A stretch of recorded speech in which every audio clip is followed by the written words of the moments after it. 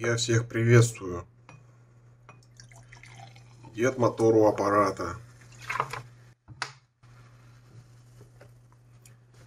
Выпьем за спорт.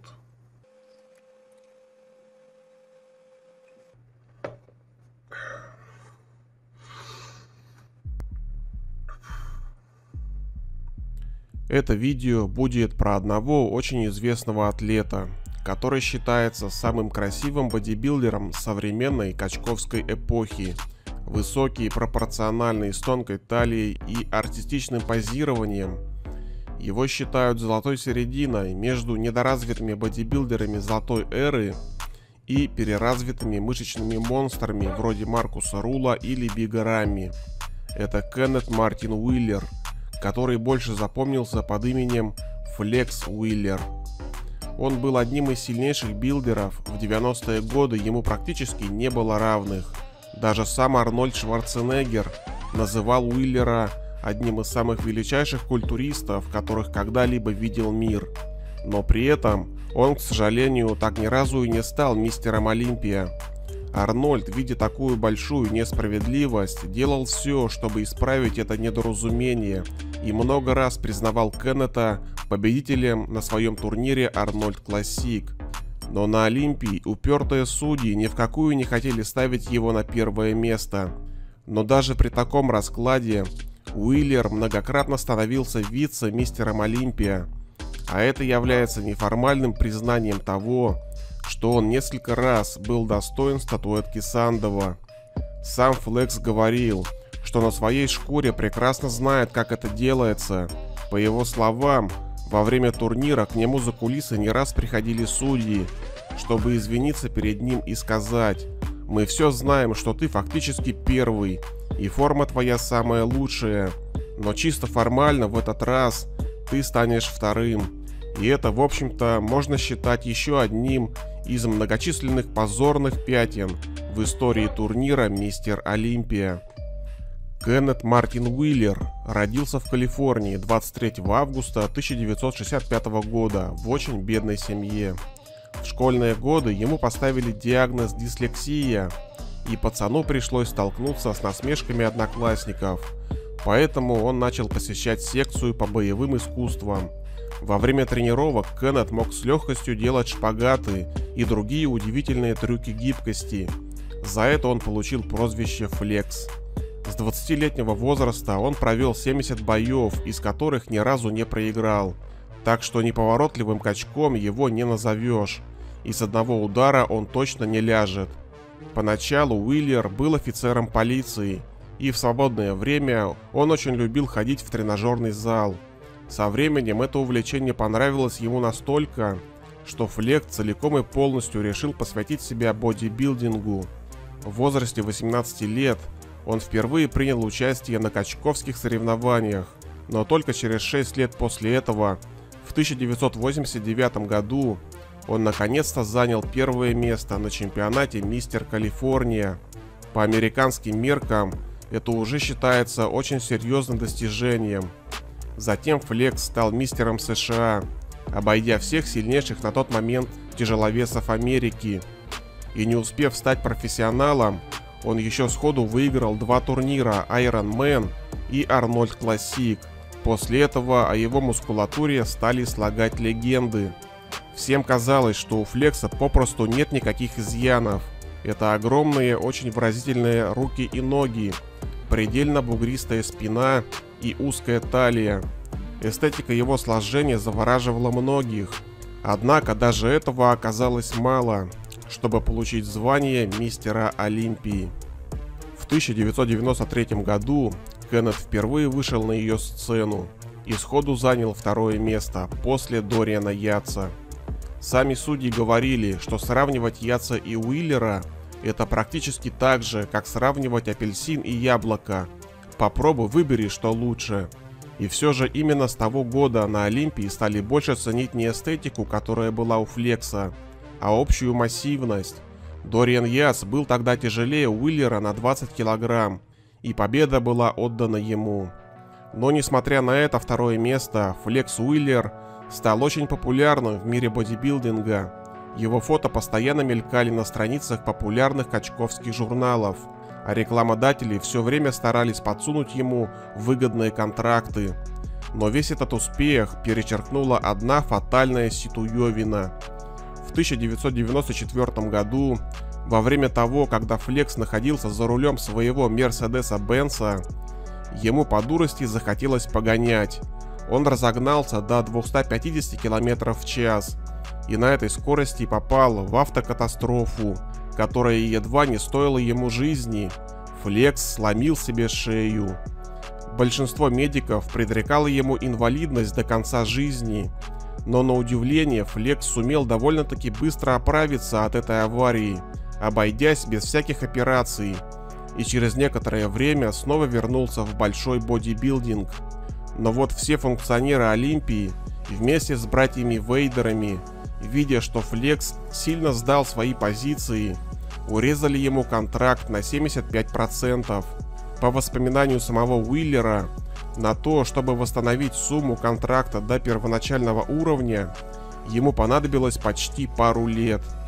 К турниру Мистер Олимпия 1995 года Флекс так и не смог нормально подготовиться и занял 8-е место. Но это было, в общем-то, неплохо, потому что будущий Мистер Олимпия Ронни Коллиман был тогда только 11-м. На следующий год Флекс более-менее пришел в свои кондиции и уверенно победил на культовом турнире Ночь чемпионов. После такого в него снова поверили и восстановили ему все контракты. В том же году на Олимпии 96 года Флекс поднабрал приличную массу и весил 105 килограмм, но ухудшился в рельефе. Тем не менее, благодаря своим выдающимся пропорциям, он снова смог обойти самого Ронни Коллимана и огромного Пола Диллета и занял уже 4-е место. В следующем, 1997 году, Флекс на Олимпии не выступал. По официальной версии, он повредил себе руку, подравшись с грабителями, которые пытались вскрыть его автомобиль. И еще в том же году вокруг Флекса разгорелся большой скандал. У него тогда очень резко спрогрессировали икроножные мышцы. Вместо икр у него появились настоящие пушечные ядра. Блюститель качковской нравственности Шон Рэй тут же забил тревогу и настоял, чтобы Уиллер проверился. Но после проверки на рентгене никаких инородных тел у Флекса обнаружено не было.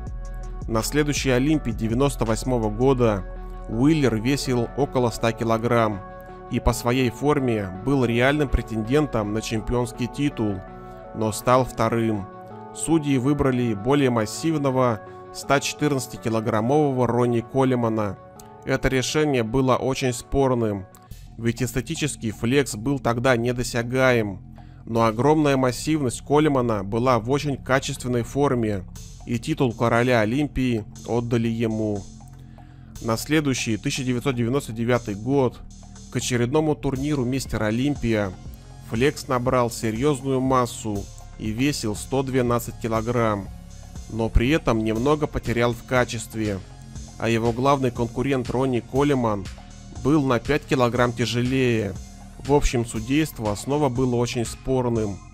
Выбор пал, опять же, на более массивного атлета, а Уиллер в очередной раз оказался на 2-м месте, но так и не смирился с таким судейством. Сам он говорил, что бесконечно уважает Ронни и считает его великим атлетом, но на той Олимпии 99 года Ронни должен был стать только 2-м. Для Флекса это был самый лучший результат за всю карьеру. Впоследствии он уже никогда не сможет подняться так же высоко. В 2000 году у Кеннета стали проявляться проблемы с почками, но он все равно принимает решение в участии на Мистер Олимпия. Коллиман к тому времени уже серьезно поднадулся, а Уиллер наоборот начал помаленьку сдавать и занял 3-е место. И самая последняя Олимпия для Флекса прошла в 2002 году, но из-за разных жизненных передряг и стрессов ему тогда уже было очень трудно выставить свою лучшую форму. На фоне всех этих проблем он занял только 7-е место. После такого досадного результата Флекс не сдавался и пытался наверстать упущенное. Следующей весной на турнире Ironman Pro он уже поднабрал хорошую соревновательную форму и стал третьим.